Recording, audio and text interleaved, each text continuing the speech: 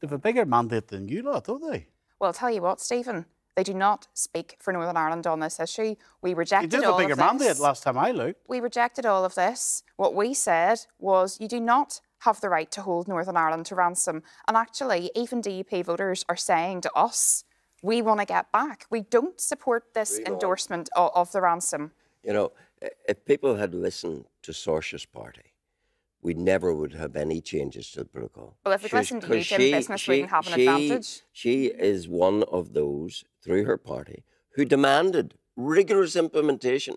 The grace periods were an insult. We needed rigorous implementation. We needed more protocol.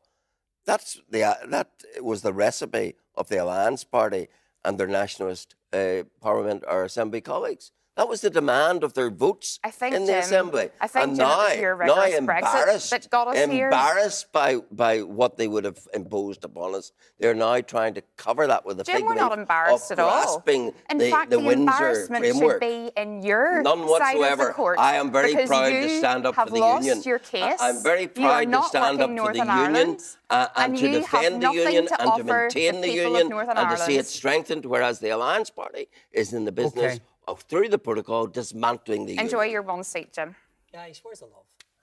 Huh? Jim and I actually get on very well. Hold on. No, hold on now. Hold on. What about playing the ball? Hold on. What about playing the ball? Listen, absolutely, Is that Jim. beyond the Alliance Party to play the ball? Listen, Jim, you know, we're Is it relaxed. beyond you to play the ball? We're Is it just down to personal insults? There's no personal insults whatsoever. Oh, we get on. We have good dialogue. There's been absolutely no personal insults here at all. Just diminish, demean one seat, Jim.